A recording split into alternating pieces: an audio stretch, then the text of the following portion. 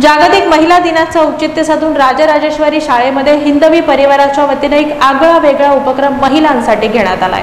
स्त्रिया आपल्या समस्यांविषयी मोकळेपणाने बोलायला लागतात। आई आणि मुलींमधील संवाद दिवसेंदिवस हरवत चाललाय। महिलांच्या विविध समस्यांवर आयुर्वेदात घरगुती उपाय सांगितलेले आहेत, असं प्रतिपादन शिवचरित्रकार डॉक्टर शिवरत्न शेटे यांनी केलंय। कौतुक करतो, अभिनंदन करतो आणि पालक वर्गात इथं आलाय त्यांचंही मनापासून मी आभार प्रकट करतो। आज शिवचरित्रावरती मी बोलणार नाही।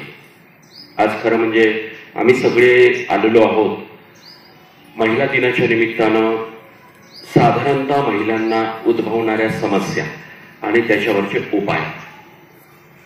काय होतं, बरेच वेळा मुलीला असतात, बोलत नाहीत। अनियमित मासिक पाळी, अतिरिक्त रक्तस्राव, मासिक पाळी दरम्यान पोटात दुखणं आदींवर घरच्या घरी करता येण्यासारखे उपाय यावेळी डॉक्टर शिवरत्न शेटे यांनी सांगितलेत। राजराजेश्वरी शाळेत महिला दिनाच्या निमित्तानं हिंदवी परिवाराच्या वतीनं आयोजित आरोग्य संवाद या कार्यक्रमात ते बोलत होते।